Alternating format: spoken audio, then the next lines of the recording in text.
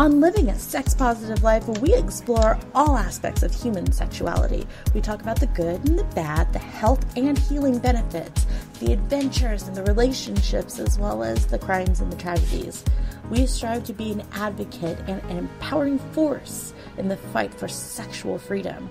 Our mission is to educate, entertain, and talk about the touchy subject that affects us all, sex.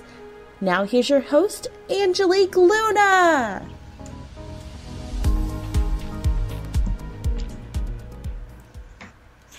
Good evening, everyone, and welcome to a special edition of Living a Sex-Positive Life. We are here tonight with my co-host and troublemaker and IT specialist, Angelique Luna. And many other things it feels like lately, but yes, I'm here. Yes, you're here. And I'm super excited. We have a repeat guest again. Yay for repeat. She likes us. She came back. Yes, she did.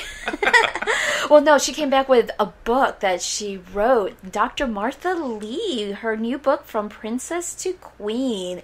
This is definitely an autobiography, self-help, and how else would you describe it, Martha, your book? Because I found it a little of everything.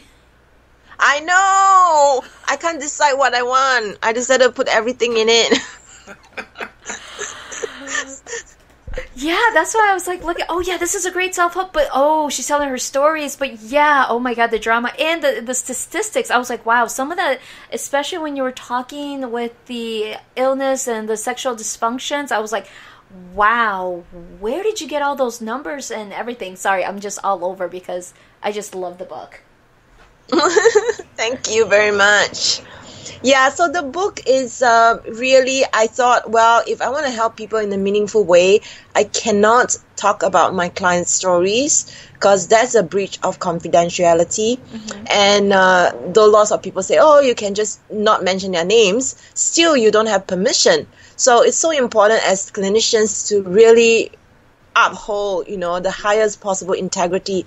And so I thought, well, I'll share my stories. I've been sharing my stories for a long time anyway in my workshops and also with my clients where relevant. And so I thought, okay, I'll just put it in a book. And I didn't just want it to be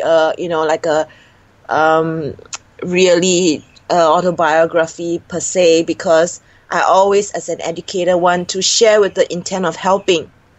And so, and in every chapter, there's a story. And then there's some like practical tips and techniques or advice for people to take away. So for instance, like my masturbation story, there will be some tips like how you can begin to start to learn how to self-pleasure. So then I thought, well, not everybody wants to just hear from me. So there is only one chapter in which I think there's one chapter in which I actually delve into long-term relationships, and I condense everything that I've